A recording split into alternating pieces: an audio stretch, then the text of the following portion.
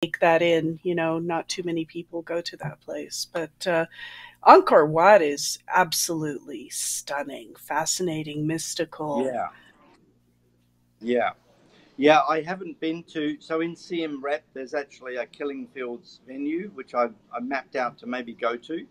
But I really haven't wanted to dwell on that part of Cambodian history because there's so much richness. It would be really easy to get stuck on the genocide. Um, Yes, and the school that you're talking about, I think is called S21, and that's in Phnom Penh. So that's in the capital. That's 6 hours I away. I Um, did. I but I went to mean, that. but Yes. between in the 1970s, this country lost half of its population to war and murder. So and so So part of my fascination and love for the place um, is a recognition of what they've grown since then. yes, yes. Yeah. Well, amazing. Well, let's go ahead and leap into your um, I guess I would say your latest focus, which is called Vita Sapien Philosophy. Vita meaning life, sapien meaning knowledge. So the knowledge of life, I imagine. And you know, I have to commend you, Guy. You've really been at this, and it's a hard thing to stay at, isn't it? And you've been trying to communicate to people, to educate people, to give people tools to handle this breakdown of the biosphere and this extinction event that we're engaged in. So, Guy, without much further ado, why don't you take it away? You can say it so much better than I can. What is Vita Sapien philosophy and what have you been up to about it?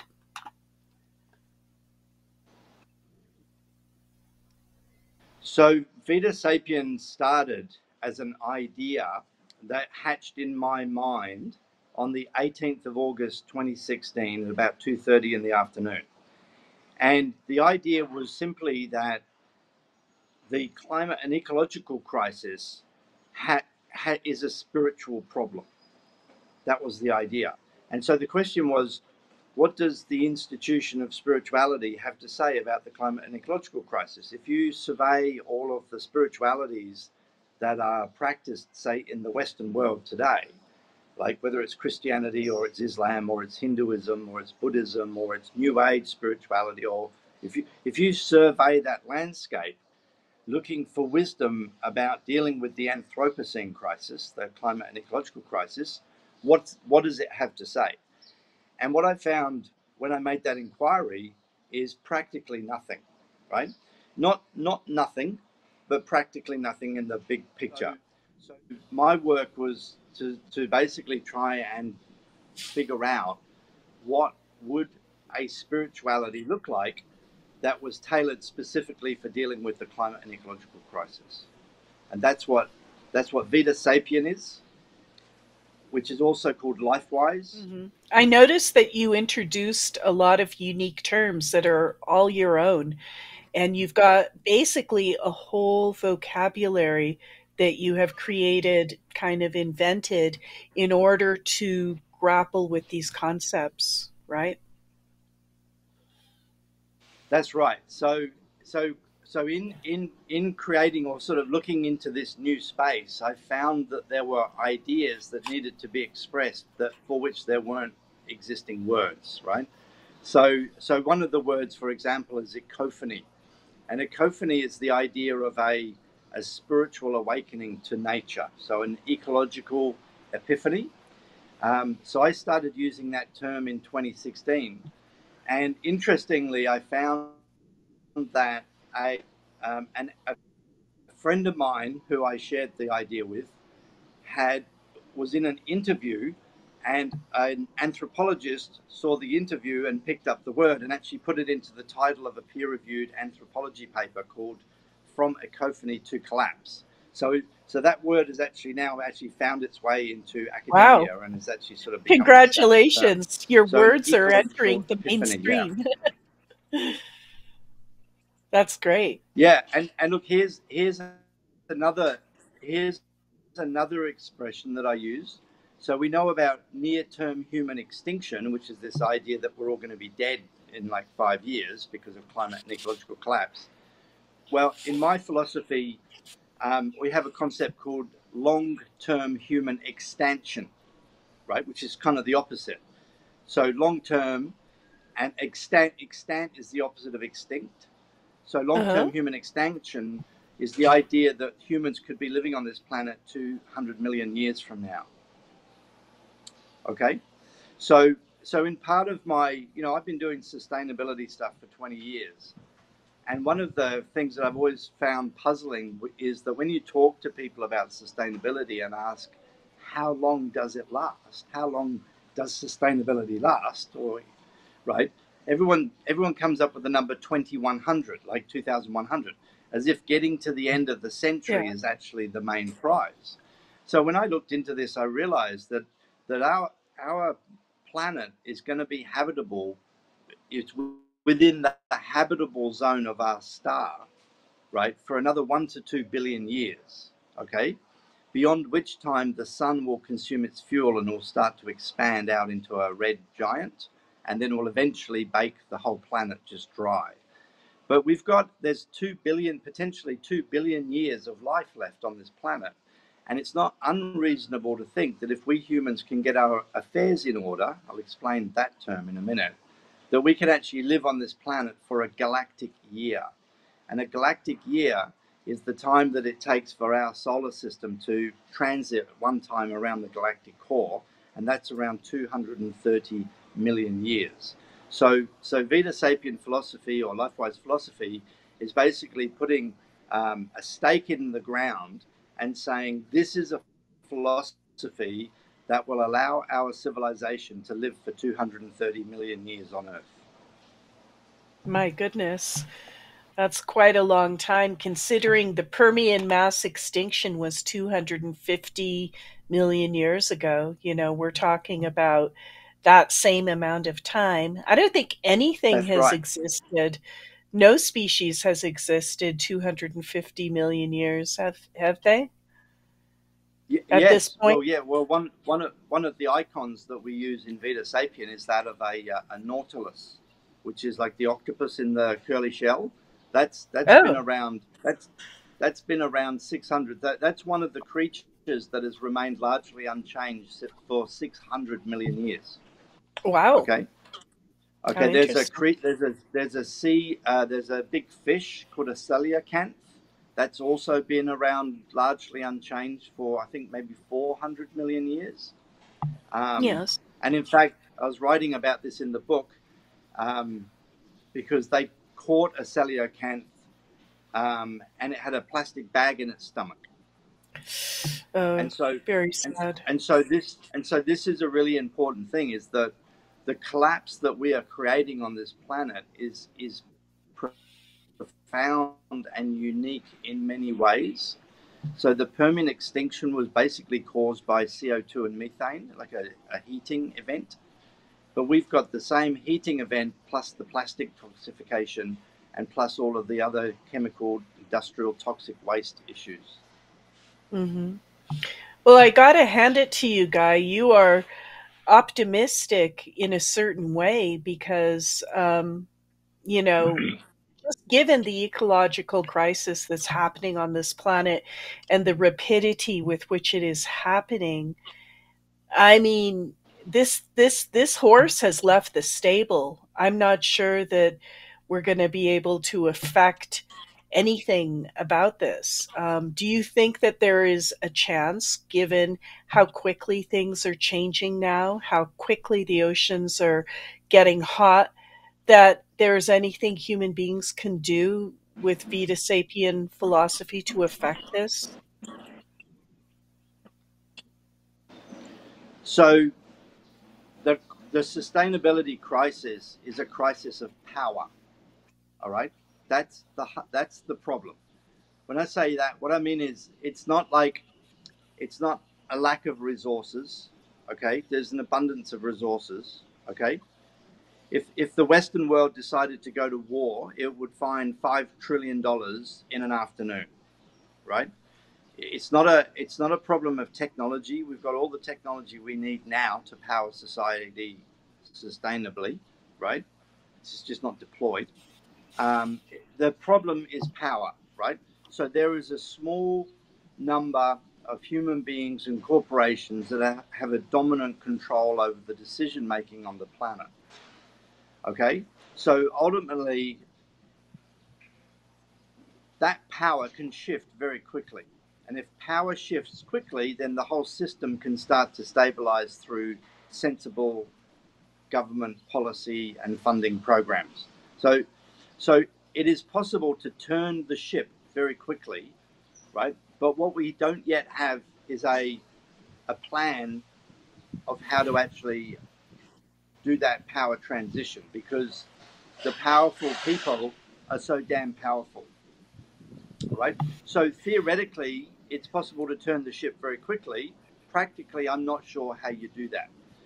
My model, my theory of change, if you like, and that's a power drill with a ratchet hammer, is that if we can raise an army of 50 million people who are spiritually empowered to protect the ecosystem, right, then there is an alternative power block to match the billionaires. Well, that would be nice if that can be done. I have little faith, just knowing how these corporations and organizations and groups of individuals will grasp onto this power till their dying breath, and they will not ever give it up. That's what I'm seeing. They will not allow this power to be wrested from them. And the fact that we're talking about extinction is a threat to that power in any case, because they have to keep the party line going that, nothing's wrong. And denialism is rife, more so than it used to be, and there's an objective around it. Have you seen that denialism has actually increased, climate denialism?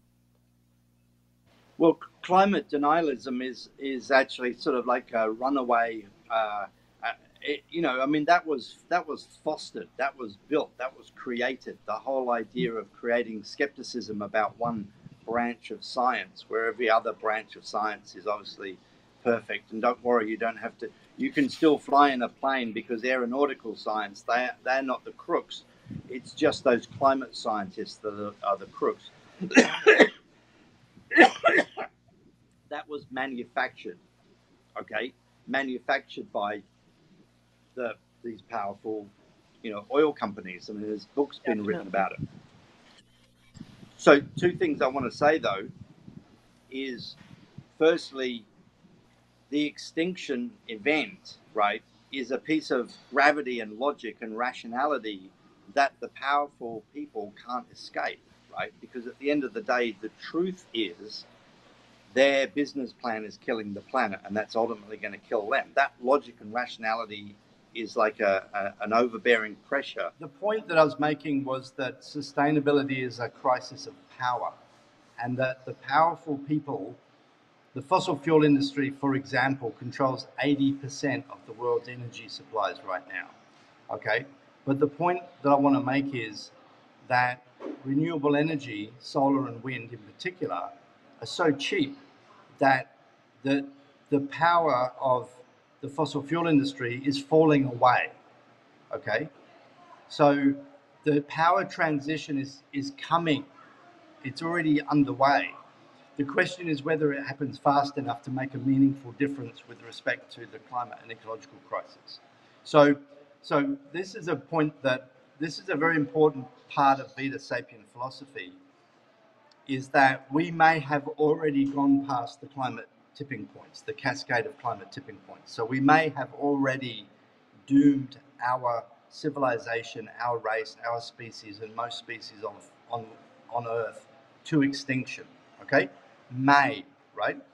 But may not also. There may also be an opportunity to get out of this mess, to actually transition into a sustainable civilization with enough intact ecosystem to have a stable planet. Okay, so there's two potential futures. And my argument against doomers who say there's nothing we can do, it's all finished, right, is that they are assuming that they have the crystal ball, right, where they don't, right? Nobody knows what the future is. But what I'm saying is that there is still yet time to effect profound change. And what Vita Sapien is trying to do is to try and tap into the spirituality of humans to make forcing that change a spiritual mission. And the reason why spirituality is important in this quest is it is the most powerful motivator of human behavior. And it's like a super weapon that has been overlooked by the environmental movement. Wow, that's pretty amazing. So, in essence, this would take a 100%, 180-degree change in the way we are as human beings. We would have to learn to feel. We would have to learn to contend, to look at truth, to change our behavior. It would have to be an absolute irrevocable change, never going back. And we'd have to stop having so many children as well. I mean, population is a big concern. What do you think about where we're at and our chances of contending with this? Because population is one thing that really does concern me, because it's going up very, very sharply. And, the more people there are, the more resources are going to be used, and it just kind of goes on and on and on. I mean, if you're a So, bargaining man, what do you think the likelihood is that we could affect a change in human behavior that would actually change our fate for the better? so religious people, like, think for a moment about born again Christians on a street corner, and you walk past and they say Jesus loves you, and you go, oh really, and you go with them. That in the recruitment of the born again Christians, they bring about a profound behavioral change in their recruits in the space of a few weeks, all right, by appealing to spirituality. Okay, spirituality is a tool that you can use to effect profound and lasting behavioral change in human beings. The born again Christians know that. ISIS knows that. They take a kid off the street, 20-year-old, who doesn't care about anything but football and smoking cigarettes, and he'll be a suicide bomber in 4 months, appealing My to God. spirituality. Okay? So what I'm saying is that spirituality is the ultimate super weapon for the environmental movement, but it is completely overlooked. That's point number one. Secondly, is 96% of the time that humans have had spirituality, which is around 70,000 years, it evolved around 70,000 years ago. I can explain that. For 96% of that time, our spirituality has been firmly grounded in the local ecosystem, right? So caring about the planet, or that part of the planet that you live in, is intrinsic to human beings. So we're not trying to create something extraordinary and new, and we're just trying to go back to the root that is already seeded in us over thousands of generations of and millions of years of evolution. So those are 2 points. Firstly, is that it's already there within us, and secondly, you can affect profound behavioral change just by making spirituality change. And when I say spirituality change, what I'm talking about is getting people to connect spiritually to nature, to sit in front of a tree and learn the wisdom of the tree, right? To watch the moon rise. So we advocate full, full moon parties, to go and gather with people and actually find, like, go and look online to find when and where the full moon rises and watch it, because there is a psychological phenomena called the moon illusion that makes the moon seem much, much bigger than it is when it rises above the horizon. Okay, you've got to Hmm. see it within the first 20 minutes of the moonrise, otherwise beyond that the moon illusion is lost. Okay, these are profound peak experience tools that nature has provided us, that Vita Sapien is just trying to get people to connect to, because as soon as you start connecting to the wisdom of the tree, to the full moon rise, to these other pathways, I call them portals, right? Then your spirituality changes, and then your behavior changes with it. I think that when people are ready to do something like that, they can do it. I just don't see it happening en masse. But that being said, I'm not a skeptic. I heard that, I think in one of the things I listened to you, 52 million latent members of Vita Sapien when you were filling out your paperwork. How many potential members? So, can you talk to me about what's is that a critical mass number in your mind? Where did you get the number 52 million people would essentially be waking up and changing their behavior and be able to affect the fate of our earth and our biosphere? Talk to me about that, and how people can embody the Vita Sapien philosophy to actually affect change. So, yeah, so the number 53 million latent Vitans, that's the proper terminology. So, as I was submitting the paperwork to the Charity Commission to set Vita Sapien organisation up, they said, "How many followers do you have?" And I said, "Well, not many, because we're just getting started." But I said, there is potentially a quarter of the cultural creative people will adopt this as their primary life philosophy. That was the idea. So, cultural creative is a term that was created by an American sociologist and psychologist working together, working on projects for the American Environmental Protection Agency to figure out how to communicate environment to the American public. And what they found was that there were three psychographics in America, psychographic being a way that people see the world. Okay. And so 55% of the American public were moderns, who basically don't see that there's a problem to be solved. And so they're good at dealing with day-to-day activities, they're good with finance, they tend to have modern cars, right? But then there was about 35% of the public were what they call cultural creatives. And these are people that you'd refer to as the left, or the creative, or the arty, and the 35% of the American public, and this translates to the Western world as a whole, not just America. 35% of the adult public are cultural creatives. And in the book, there's like a little questionnaire that if you answer in the positive 10 out of 19 questions, you're a cultural creative. Do you care about women? Do you care about children? Do you care about the planet? Do you care about indigenous people? Pretty basic stuff for empathic, left-leaning people. So my Mhm. model says that a quarter of the cultural creative people will understand this work and say, that is my primary view of the world, through the lens of spirituality and worldview.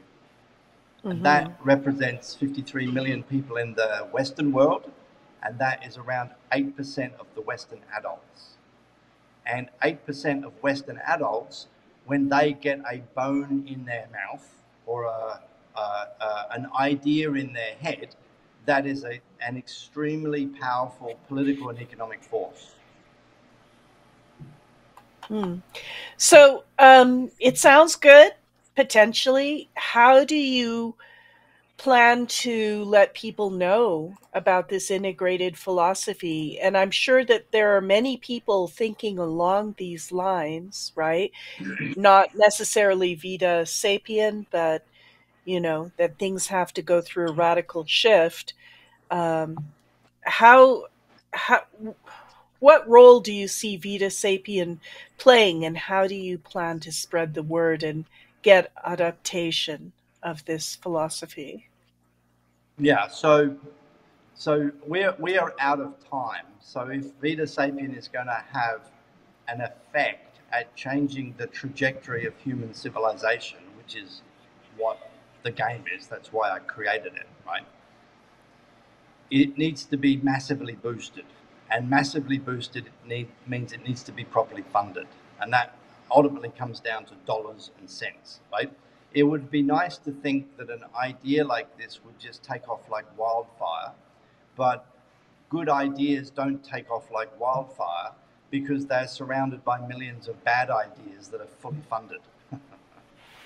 So, so ultimately, in order for this project to take effect, it needs to be funded. And so I set up a charity, a registered charity. So I've got a vehicle through which I can accept the donations to then start engaging professional communication people and marketing people and public relations people and tech people. And we set up a studio and we start doing 24-hour a day online programming. Okay. And then we basically blast out onto the world stage. We get a publicist so that we can get articles in Vanity Fair and all of the major journals. We get PR people that will get us into TV stations so that we can have Vita Sapien people doing analysis of world events. A dark green billionaire to fund the work. And that way we can take the idea, which is now well thought through and well written down, and then blast it all over the planet like a rocket launch. I hope that you can succeed. I am not passively just kind of marching to extinction, but I think just probably by looking at this problem for the last 10 years very closely, it leaves me feeling rather gloomy because I don't see any change and I see the environment completely falling apart, especially this last year with the big rises in sea temperature and air temperature. We're basically going off the charts now. And it's going to take a pretty darn strong force in the other direction, everybody all at once, to affect any change at all. I'm not saying that Vita Sapien couldn't do it. It's a noble thought, but um, I guess I'm not entirely convinced because I don't mean to be a hardened doomer.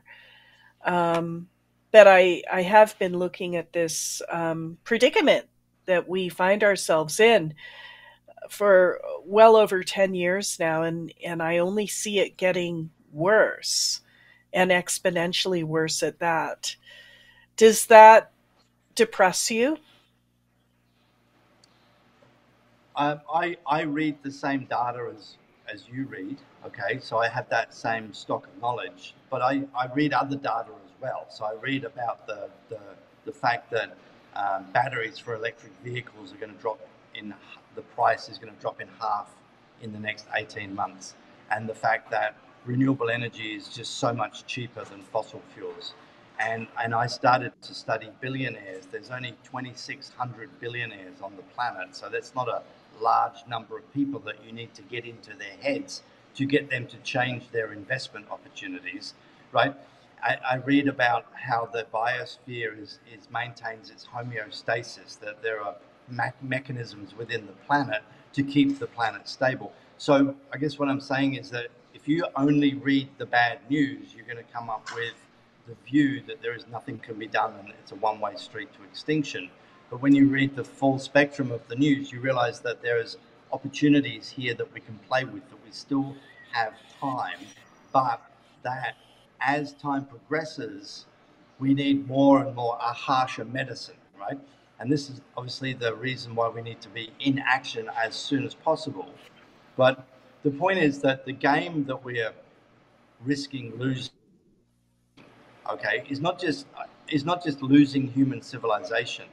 Is that what we've actually set in motion is we'll take down most life on Earth, like a rerun of the Permian extinction. We're going to rerun the Permian extinction. And I mentioned before about the coelacanth fish that have been around 400 million years, and they caught one with a plastic bag in its stomach. So we're creating an extinction event, which is will be the most profound extinction event on Earth out of all of the previous five, right? And that is a profoundly spiritual issue. And this is the point that I'm trying to make, is that when you tap into that spirituality, you can turn a human being, a regular run-of-the-mill human being, into a machine of planet-saving, vibrant activity.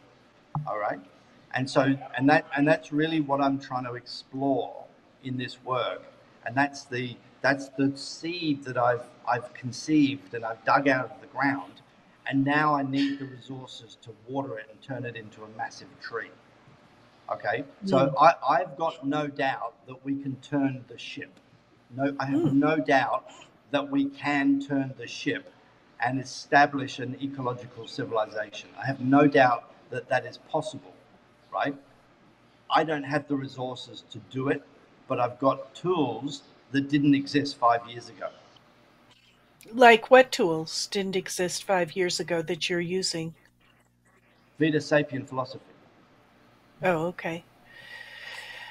Well, you know, I mean, it's a noble quest, and I really hope that you are able to get some funding and get some interest.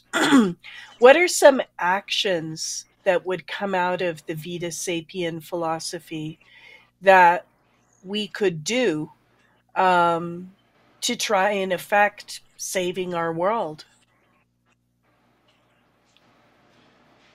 So um, that is already been that question has already been answered in many places. Okay, so so so I'll answer it in two ways. Firstly, we need to euthanize the fossil fuel industry.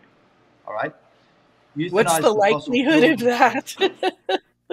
Huh? Can it Well, be so done? so yeah, well they're self euthanizing, right? They're just doing it slowly. Okay, so they're already destroying the ecosystem that forms the basis of the economy that they sell their oil into.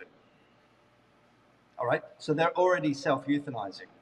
So what we're going to do is we're going to speed it up and make it orderly as we transition to alternative energy sources and the disciplined use of energy, so we can use maybe a half or maybe third as much energy by being efficient, and then transition to the alternative renewable energy sources, right? That's a big game, right? But that can be affected over half a century if only we can take control and power over those institutions and those individuals. All right, and all they need to do, if the board of BP, right, got Vita Sapien one day, right, they could make policy changes that shifts their investment strategy, that within 20 years they'd be a renewable energy company. Right, so what is actually required to fix the problem is really just an idea in the head of the right people. Okay, it's not like some massive. The question is, how do you get that idea into those people, or how do you find a force which is powerful enough to actually get rid of them and replace them, right? So there's so that okay. So I could talk about the mechanisms that we need to do in order to establish an ecological civilization. Okay, we need to draw down 1 trillion tons of CO2 from the atmosphere to restore the climate. We need to rewild a third of the planet. These are established things. You can read that in the Vita Sapien work, right? But the question is, how do we get there? That's the question.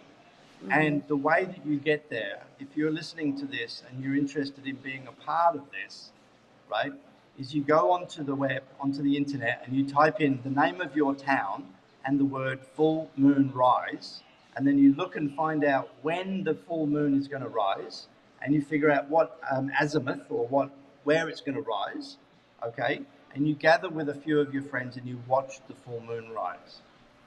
If you do that, and you can do that every month, cloud cover notwithstanding, that is the pathway to connect you spiritually to the planet, right? If you go and find a beautiful tree and you sit with it, that is a pathway to connect you spiritually to the living planet. If you go and find a place I refer to as a nest, which is somewhere that you can go where you can't see things that humans have made, where you can't hear the traffic and you can't hear the noise of the town, and all you can see is nature, okay, and you go there and you sit there quietly, turn off your devices, okay, that will connect you spiritually to nature. And these spiritual connections to nature will connect you into the heart of the planet, which will give you the power to do everything that you need to affect the change. Hmm. Wow. Well, I did watch the full moon rise this last full moon. I was driving back from the grocery and I was driving east and it was just there right on the horizon. It was so, it took my breath away. And I don't Yeah. know if this time of year the full moon is any bigger than any other time of year, but it was absolutely huge and it was glorious, and it is a very uplifting experience to watch the full moon. That is for sure. Yeah. So the orbit of the moon around the Earth has that it is closer to the Earth sometimes, and other times it's further away. So if you ever hear of a supermoon, that's basically when the moon is actually like at 10% closer than it normally is, and so it seems a little bit bigger still. And of course, you know, the thing about the full moon rise is it's very it's mathematically precise. You know exactly within the minute when it will rise above the sea horizon, but you can't always tell whether it's going to rise above your horizon because you might have hills in the way or urban areas and buildings.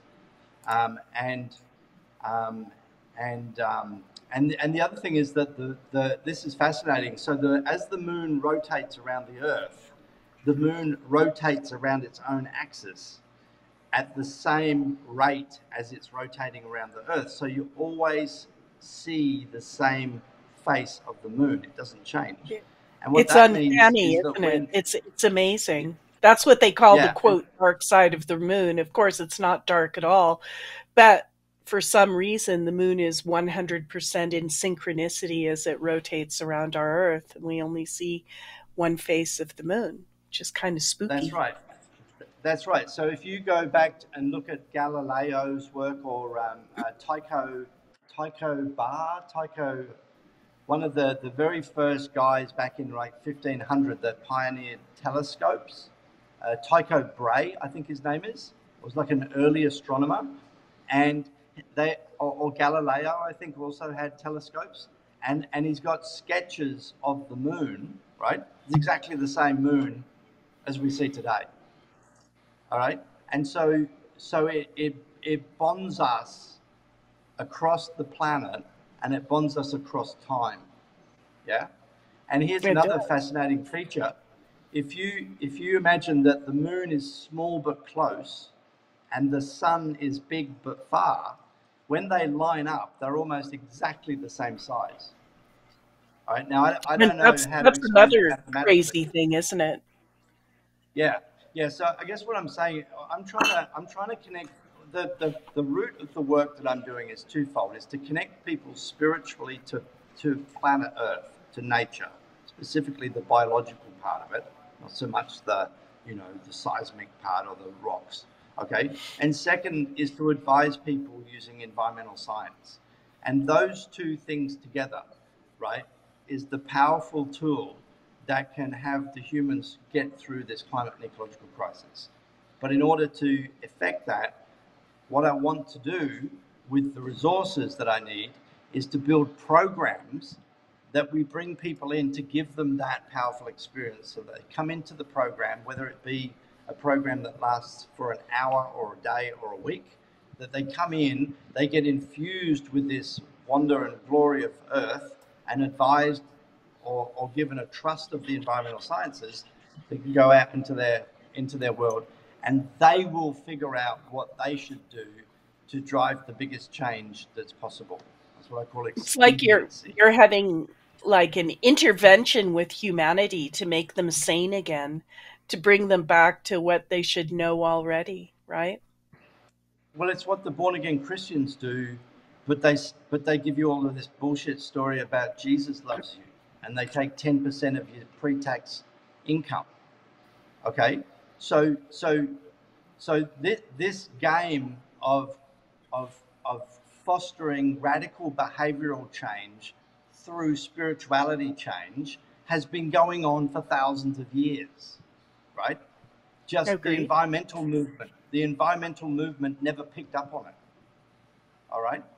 So if you just take the model of the born again Christian, it meets you on the street, Jesus loves you. Oh, that's good because my girlfriend threw me out. Come to the church, fucking speaking in tongues, put the hand on you. Here's the tray. Give us 10% of your pre-tax. Okay, I know this because I got hooked up with one of these born again Christian groups when I was 17 years old. I went through a radical behavioral change in the space of weeks. I started reading the Bible every day. I used to go out on the street telling people that Jesus loved them, right? I went to church 3 times a week. Radical behavioral change. They didn't teach me anything. They appealed to my spirituality. They appealed to the idea of why was I here? Where did I come from? What happens when I die? You understand? And when you Mhm. appeal spiritually, right, and you effect spirituality change, that begets radical environmental change. And up until the work that I've done with Vita Sapien, there hadn't been a spiritual tool that was focused on climate and ecological collapse. And there is now. Well, hopefully, you can effect change that it'll go beyond somebody having an awakening, because that's what you're asking for, is for each person to go through the crisis of awakening and connectivity, connecting with their environment, understanding that we are part of the environment, not separate from the environment. That's exactly right. How Yeah. I just hope that that awareness, which is critical to get to, I admit, can actually affect a change, because I've never seen anything affect the trend. And what worries me most about this is that there's so much momentum Yeah. behind this ecologic breakdown that we are engaged in. There's so much momentum. It's up to the point when I first started my research, they said, well, the amount of heat going into the climate system was 4 Hiroshima bombs per second. It's now up to 16, just 10 years later. And that is how much heat is getting left in our climate system. There's a huge, giant energy imbalance, and the trend is a very, very difficult thing to contend with, not to mention the latent heat that's, you know, in carbon dioxide. It's going to take 10 to 15 years to real, realize the Yeah, heat the lag. that's Yeah. the lag, right? Yeah. Yeah. So, Yeah. between that and the amount of heat that's already in there, and the extreme weather breakdowns, and the runaway population, and just the absolute messed up geopolitical situation that we have, that, it's like the world has gone crazy. It really is, Guy. I mean, given all that, what's your hope? Well, like I say, I mean, you've just listed 10 negative. Like there's like a it's like a balance sheet or a ledger. You've got all this negative shit that you've just listed perfectly, and you spend you're good. You know that stuff. But I'm telling you, on the other side of the ledger, there's a whole bunch of stuff, right? Like battery technology is now advanced to the point that the cost of an electric vehicle's battery is going to drop in half next year. Solar and wind power is now cheaper than fossil fuels. There is a logical gravity of economics which is pushing fossil fuels out of the planet. The fossil fuel industry is finished. It's just not dead yet. It's still dominant, but it's on its way out. And the tools that I've been trying to create, the Vita Sapien philosophy and the spirituality connected to nature business, has yet to actually arrive on the scene in any meaningful way because it's not funded.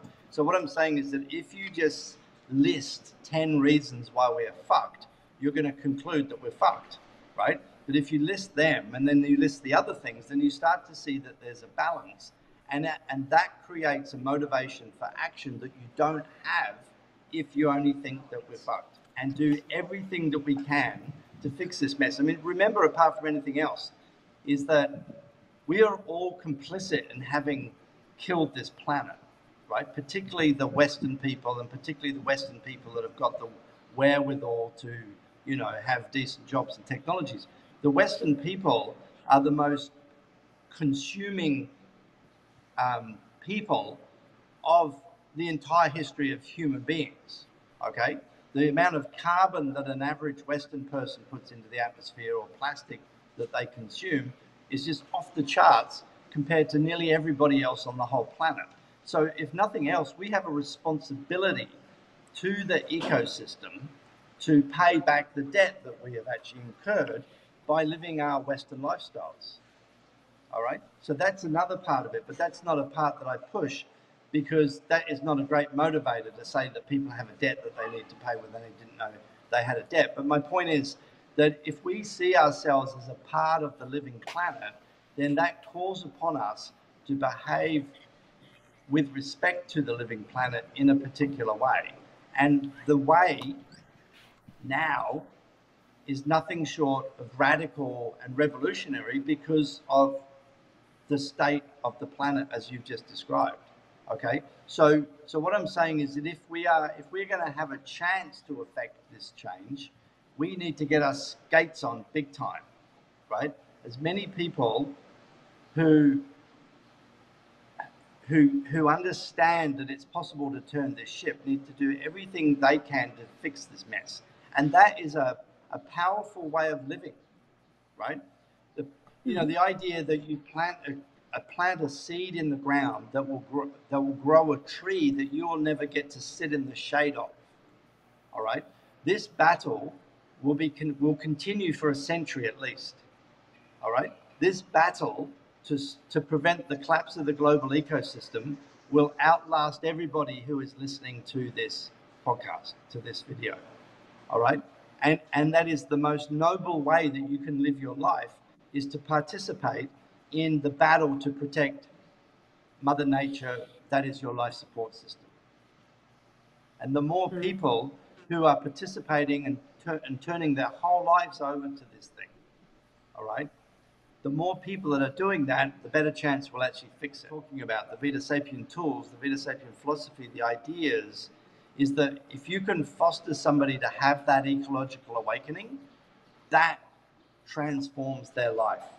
And all we need to do is to foster ecological awakening in millions of people, and then nature takes over because it's already inside them to do whatever they can do to figure it out, complex and adaptive systems to go and figure out what they can do to actually contribute to make the world a better place, recognizing that we may have already lost the race.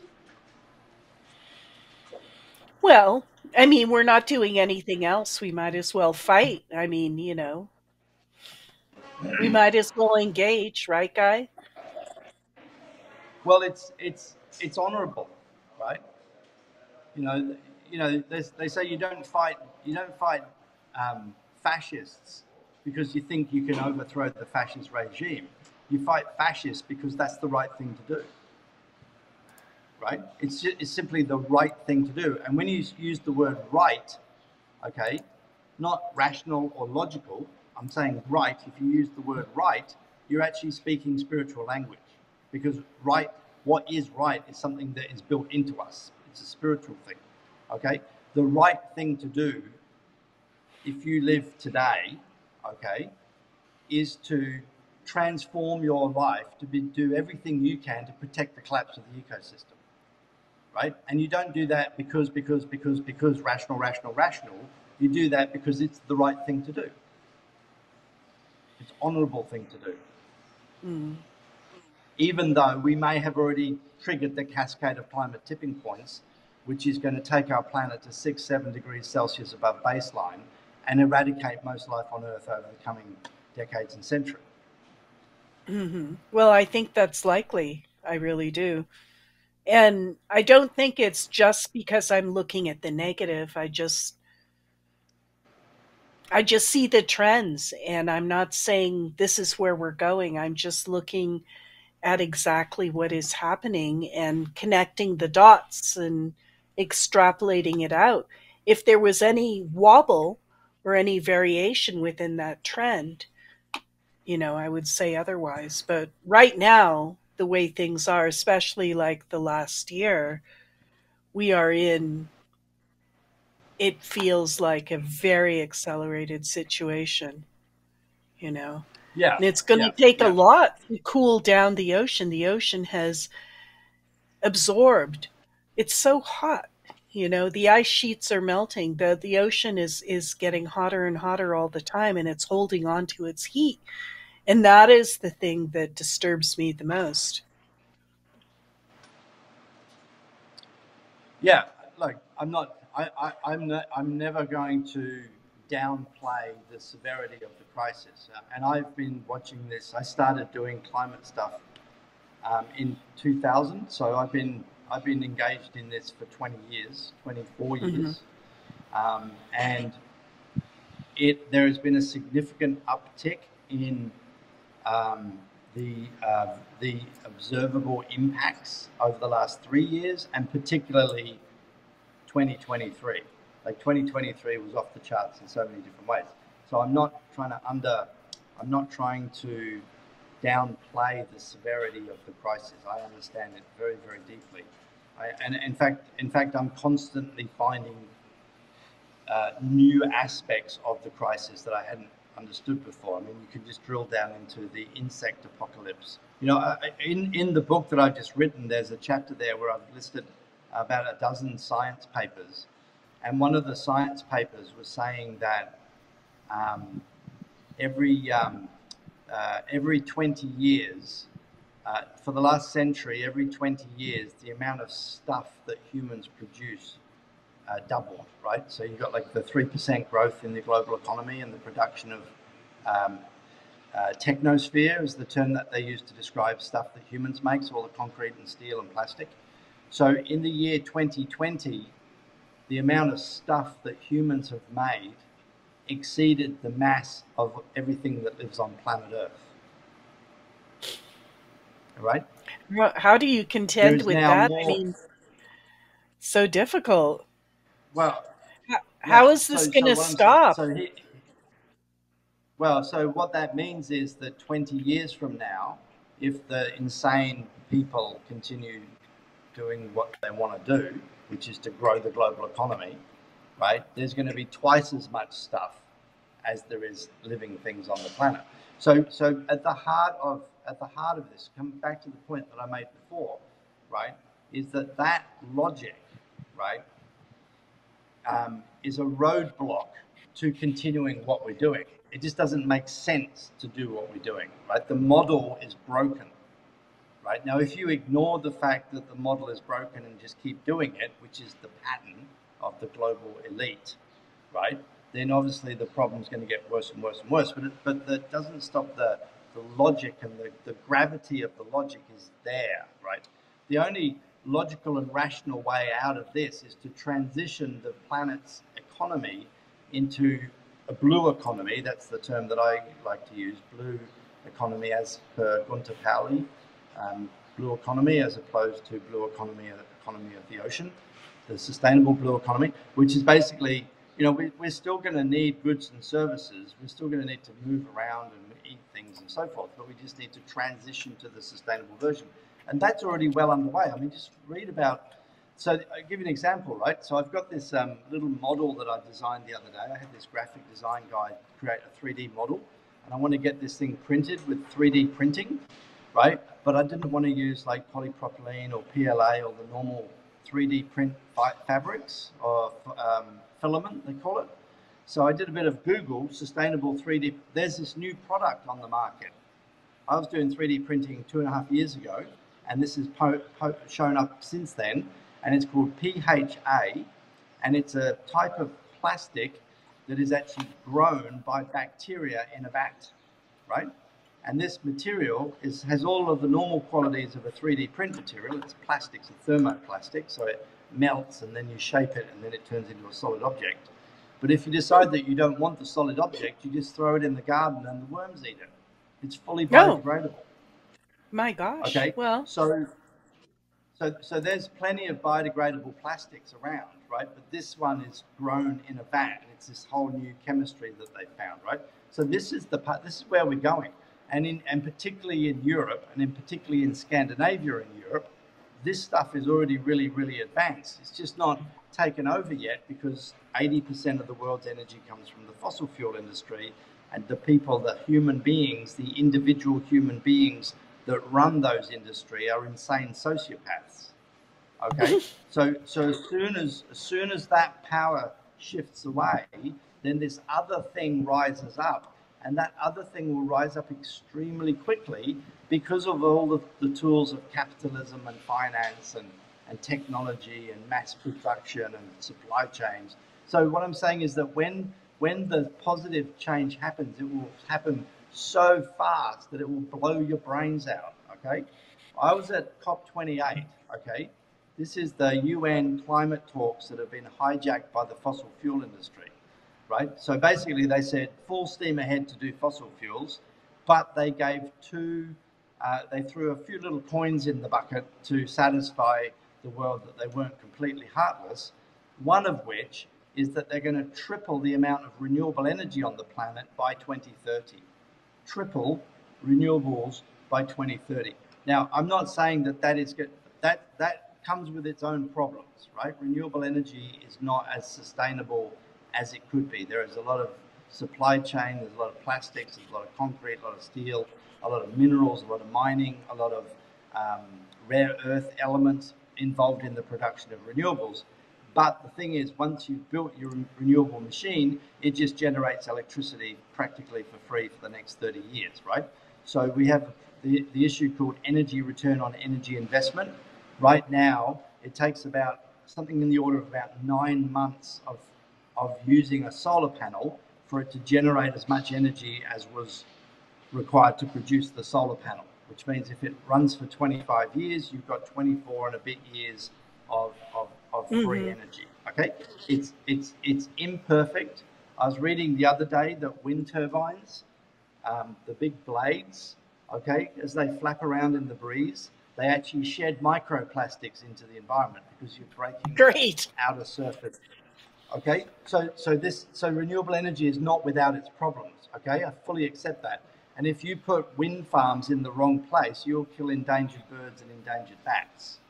Okay, so the point that I'm trying to make is that when the change comes, okay, it is going to explode and it will dizzy people's You heads. know, Okay, because it's very easy to see how fucked we are, and less easy to see a way out of this mess. what we are set to lose if we mess this thing up is to basically annihilate most life on this planet. That's that's that's what we do if we do. That's what happens if we do nothing, right? If we can shift this trajectory, the the opportunity is that our people, our race, human beings, and the creatures and animals and plants that we share this planet with can be playing together for millions of years into the future, and that is a powerful, powerful story. That is a powerful story, and best of luck to you. I'm so honored that we've had the chance to talk about these things today. It's very, very important. Nothing could possibly be more critical. And let's all hope that we can have a revolution of consciousness to affect the principles behind the Vita Sapien philosophy. I wish you the Great. absolute best, Guy, and keep up the good Thank you. fight there.